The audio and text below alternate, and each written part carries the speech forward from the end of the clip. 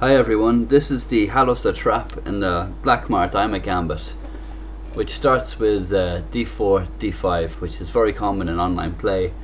You'll probably catch a lot of sub 2000 players with this. Anyone stronger than that will see the lines most likely and not fall into it, but it's very good for blitz and bullet games. So the Blackmar-Diemer Gambit starts with e4, and after d takes e4, knight c3, knight f6 is the main line, and then f3. And black will usually play e takes f3 because white is threatening to get a strong pawn center otherwise, so e takes f3, and then the normal move is knight takes f3.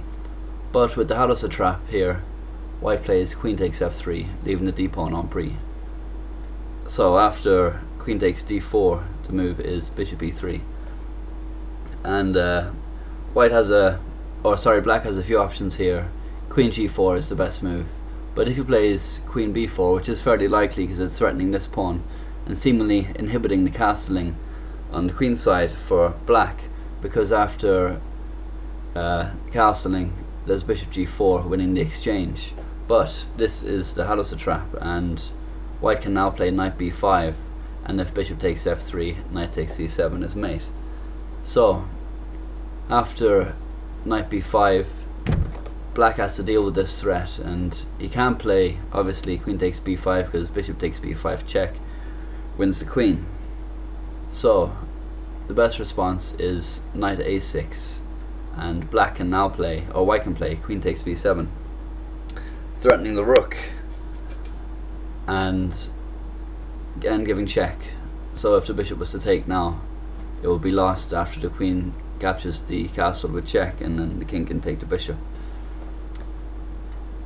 So black's best response here is queen e4, and then white can play queen takes a6, and black's best reply is queen takes e3 check. If he plays bishop takes d1, then white can play king takes d1, rook d8 check is the best move, bishop d2, and it's all over. White has a winning advantage now. For example, knight g4, knight takes c7 check, king d7, queen takes a7, and it's all over. So after queen takes a6, queen takes e3 is the best move, and white can then play king b1, and after queen c5, white has knight f3, and here white basically has one game because of the threat of queen b7,